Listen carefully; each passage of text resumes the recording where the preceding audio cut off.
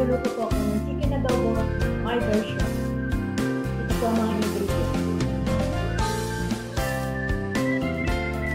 3 pieces of garlic, 2 pieces of onion, 1 finger chili or siling pangsigang, 1 lemon, 1 kilo chicken legs, 2 tablespoons Maggi seasoning, 2 tablespoons of soy sauce, 3 tablespoons of cooking oil, 1/4 teaspoon of ground black pepper. Try ko kung ulitin ito. Itong slicer ko. Kasi bago lang po, never kong ginamit. Kaya try ko ngayon. Kung okay po. Unahin kong hiwain ng bawang. Panoorin nyo na lang po ah. Try natin.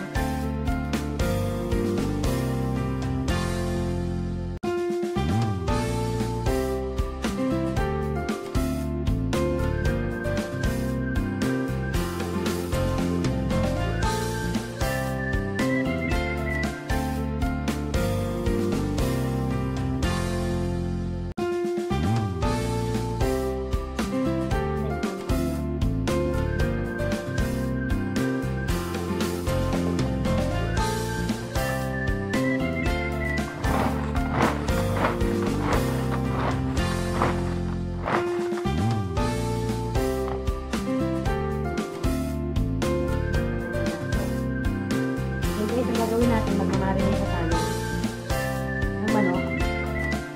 Kasi ako, ginagawa ko, minamarinate ko muna tapos. Iwanan ko natin ng 30 minutes to 1 hour. Then, lutuin na natin. Pinito ako mag-fry. Na ilalagay ko na yung chicken. Ang part ng chicken na binili ko yung leg. Balitay. Bigtay na siya. So, drumstick. Yan ang part na kapag nag-adobo ko, yan po ang gusto ng aking binata. Ang aking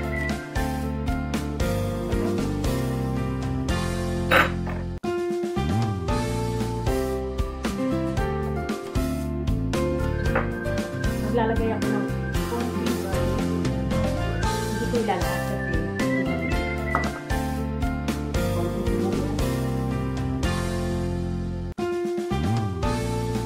Marami po akong nilagay sa akin na adobohin na manok. Dahil hindi ako gagamit ng more or anything. Then, lalagay na ako ng pepper. Mamaya hindi na ako maglalagay ng pepper bali. Ngayon.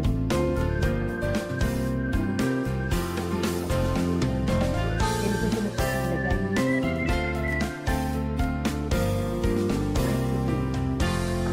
Lalagay po ako ng dalawa.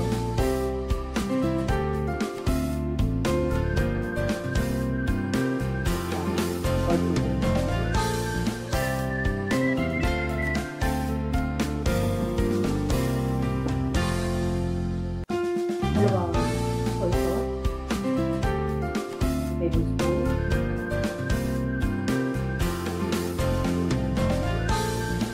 Then mix ko ang lemon. Ilalagay ko yung 1 lemon. Ganito ang pagana ng lemon para malambot. Dapat ganito.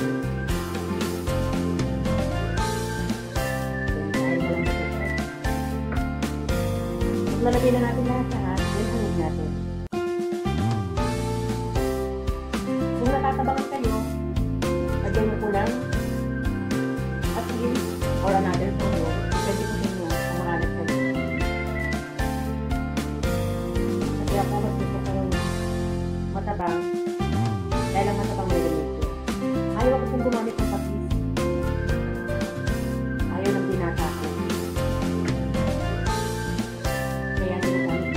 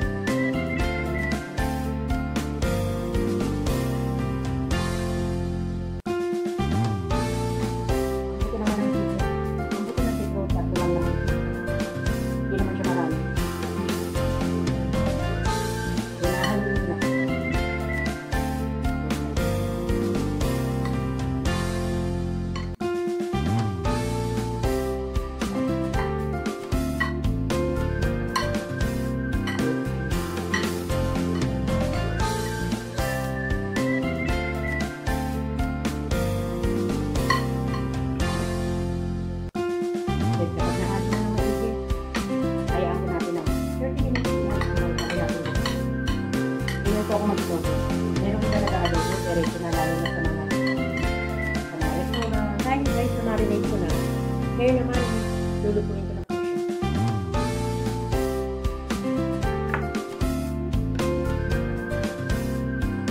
Lalagyan ko ng tatlong spoon. Then ilalagay ko po lahat para prituhin ng konti. Yung katamtaman lang, hindi naman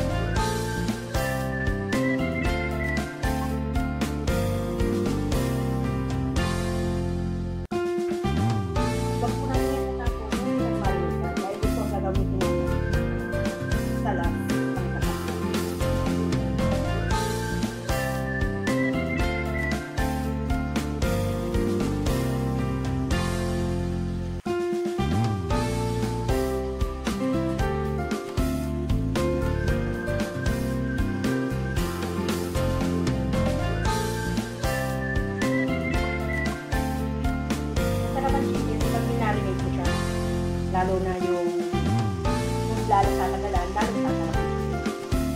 So, tama na sa akin yung 1 hour.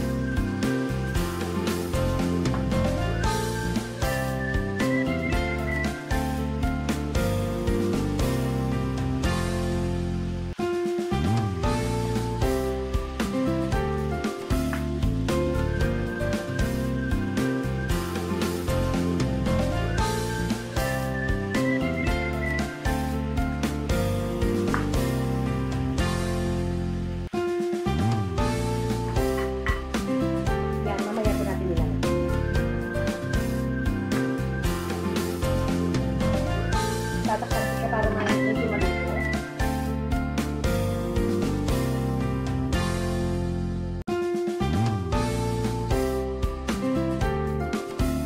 Then guys, babalikan ko na siya.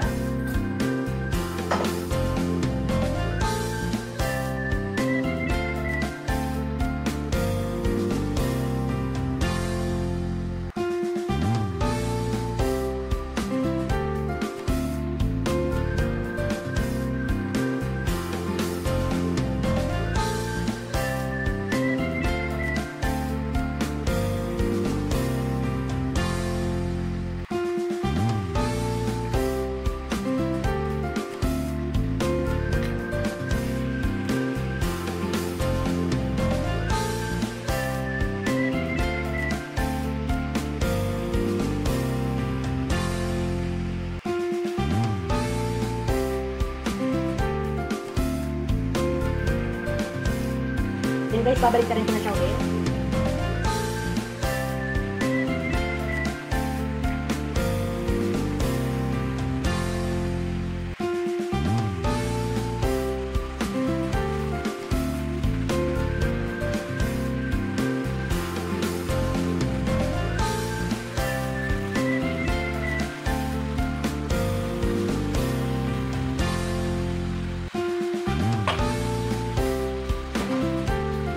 Guys, ilalagay ko yung bawang. Awin po sa garlic.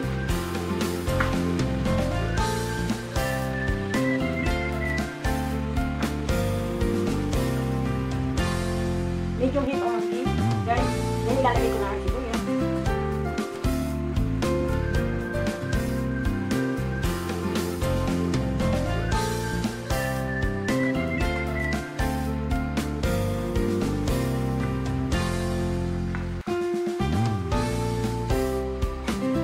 Haluin ko na po.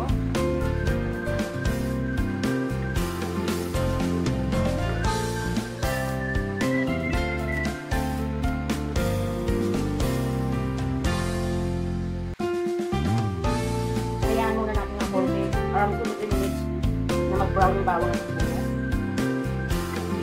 Then ilalagay na natin yung pinagmarinate na po.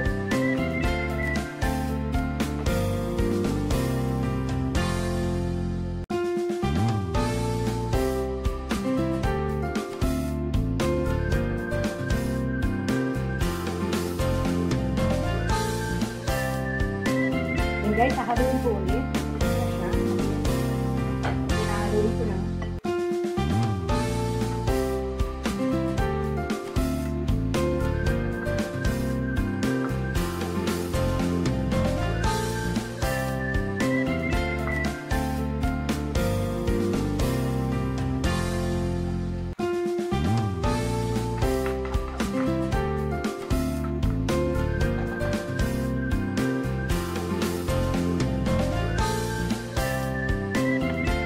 Lagyan nito na yung sauce na pinag-marinatean ko.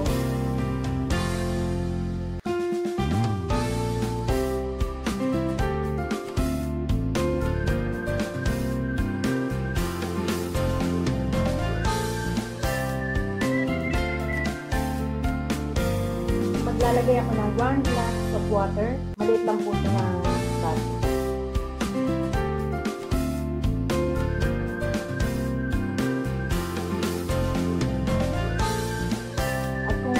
Kapag gusto nyo masabaw, kayo na po magdagdag ng tubig. If you want put some more water, you can pour it. It's up to you. Then guys, babalik ka rin po. Then after kung mabalik ka, lalagyan ko ng cover. You can cook 30 to 45 minutes. Kasi ang chicken is medyo maluto pa. So around 30 to 45 minutes. Depende sa inyo kung gusto nyo itong luto or depende sa inyo kung gusto nyo.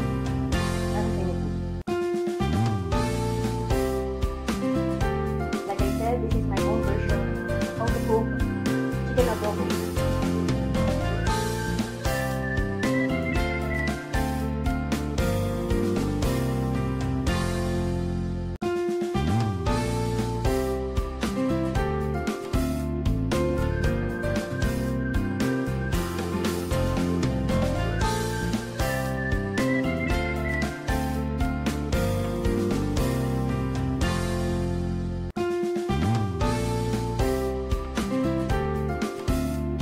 Guys, malapit na maluto ang chicken adobo.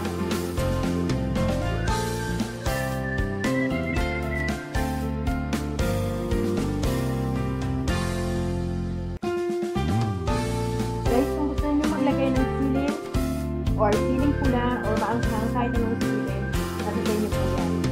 Ako po hindi ako naglalagay ng siling kasi ayaw ng aking anak maanghang daw. Kaya simple lang ang niluluto sa adobo. Hindi ako naglalagay ng siling. Gusto ko maglagay ng siling, sa akin na lang, ilalagay ko na lang po sa akin side.